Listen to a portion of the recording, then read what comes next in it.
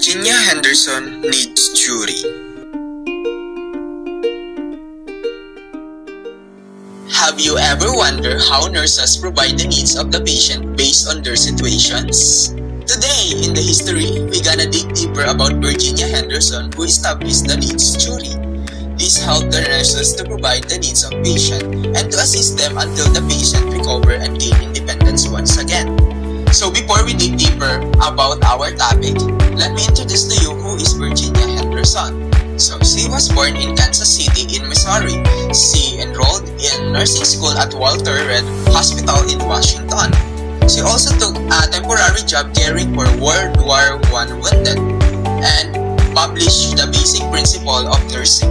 Virginia Henderson's concept of nursing revolves around the idea of doing things for the patient or assisting individuals in carrying out activities that promote their well-being, aid in recovery, or provide comfort during the end of their lives, or giving them a peaceful death. Henderson's concept underscores the role of nurses in supporting patients in achieving optimal health outcomes. This support includes not only addressing physical needs, but also considering the psychological, emotional, and spiritual aspects of care. Nurses ensuring that the patient can regain independence and participate in their own care to the fullest extent as possible. The core focus of nursing, as Henderson said, is doing things for the patient and enabling them to achieve independency and the highest level of well-being they can attain. And this is the concept of nursing for Virginia Henderson's. The three levels of nurse-patient relationship. The first one is the substitutive doing for the person. The nurse-patient relationship enables nurses to spend more time to connect, to interact with their patients, as well as to understand their patients' needs.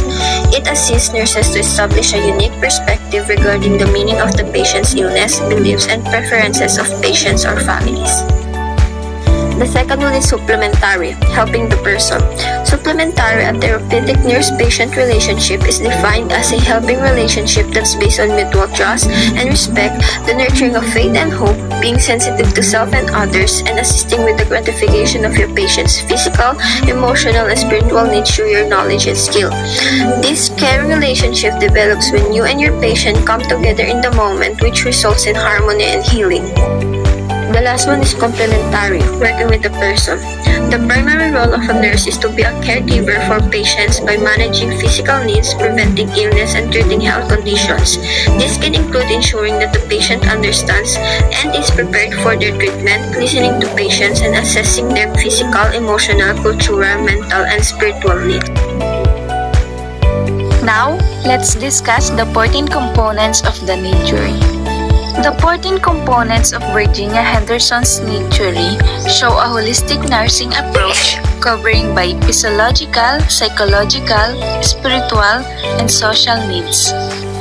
We have 9 components under physiological need jury. First, breathe normally. Eat and drink adequately. Eliminate body waste. Move and maintain desirable posture. Sleep and rest. Select suitable clothes, dress and undress. Maintain body temperature within normal range by adjusting clothing and modifying environment.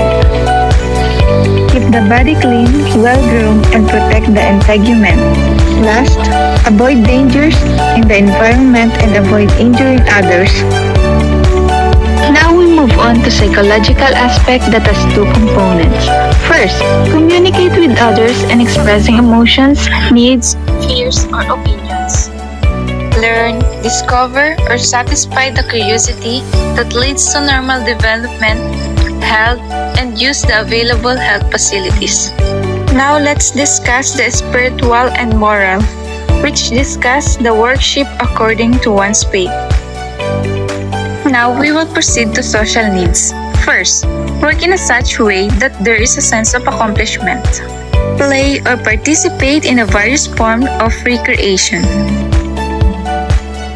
Now, let's move on to Henderson's meta-paradigm when it's come to person. According to her, person is a holistic being that composed of physical, psychological, sociological, and spiritual dimension.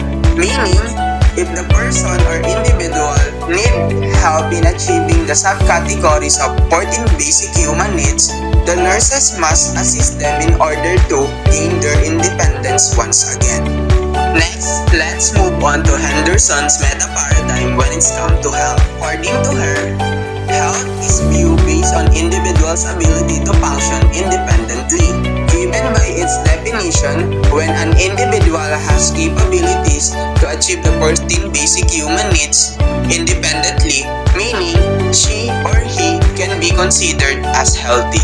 However, when an individual is incapable of achieving 14 basic human needs independently, then this individual needs to assist until become healthy once again. Now, let's move on to Henderson's meta-paradigm when it's come to environment. According to her, environment is a condition under which the patient can perform the 14 activities independently.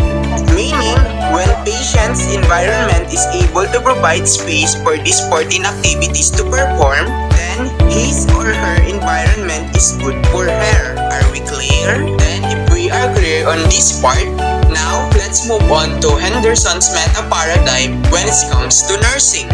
According to Virginia Henderson, nursing provides support and assists patients' needs to make them complete and whole. In other words, the nurses fulfill the needs of the patient until the patient can perform it on their own. By doing this, the patient will be independently as a whole once again. Also, according to Henderson, nursing is temporarily assist the patient while gaining its independency to care for themselves. Let's move to need-tree assumption of Henderson.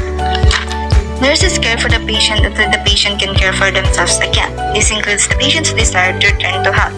For many clients, especially the ones in the hospital, their goal is to recover and to return to their normal life. Henderson emphasized the importance of helping the patients gain more independence so that the recovery after hospitalization would not be delayed. Focuses on the individual care with the nurse assisting the patient with essential activities to contribute to the patient's fast recovery. The next theory is nurses are willing to serve and devote themselves day and night. Nurses are the backbone of patient care. Although they may not diagnose, prescribe treatment, they do have the independent judgment, of their creativity in the individualized care planning that the patient deserves the best possible care they can have. She also mentioned nurses should be educated at university level in both art and science.